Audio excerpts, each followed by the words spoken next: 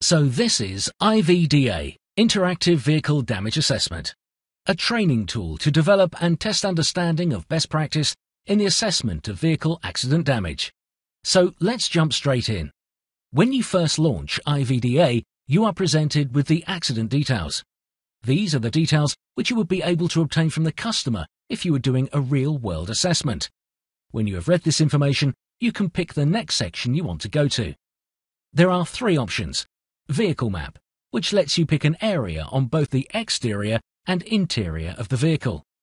External view, which enables you to move around the outside of the vehicle as well as to go into image sets of areas of your choice. And internal view, which allows you to view around the inside of the vehicle as well as going to image sets of the interior. So first of all, let us use the vehicle map, which allows you to select different areas of the car. For example, here we have selected the under bonnet. We can then scroll through the different images relating to this section. An important part of doing an assessment is using all your senses, so you should not only be looking at the damage, but also feeling the damage. Within this program, you have a similar ability.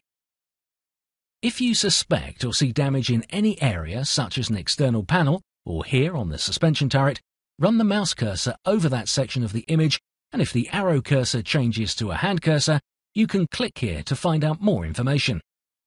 Here we can see that the suspension turret has bulged and domed by approximately 8 to 10 millimeters, the same information you would have been able to get if you had run your hand over that area. So what do we do when we have found an area of damage? By using the pin tool, we can drop a pin onto a particular part of the image that we wish to note. We also have the ability to add notes to that pin, such as left-hand suspension turret domed up 8 to 10 millimeters. Once we have closed the notes, we can always access them again by clicking on the pin, like this. As well as viewing the different sections using the vehicle map, we can also view the car using the external view. An important part of doing an assessment is to get an overview of the damage to the car and look for any pre-accident damage. In just the same way as if you were walking around the car, you can rotate the view of the car by clicking and dragging the mouse left or right. You can also click on different sections of the car, such as the left-hand front wheel. In this section we can, for example, find out the average tyre tread depths around the vehicle.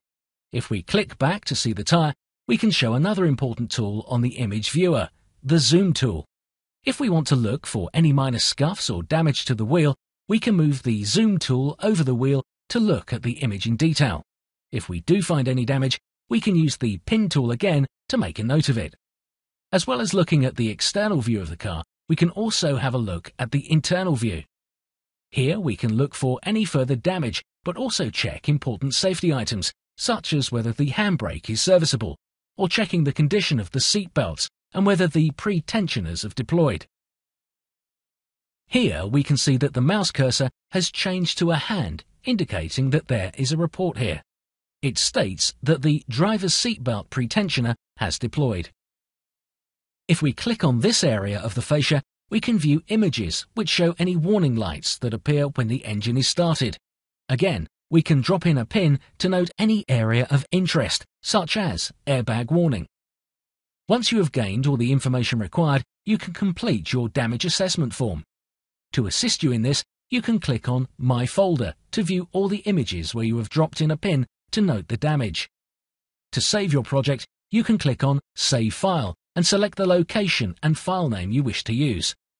To load a previous project, click on Load File and select the file you wish to open.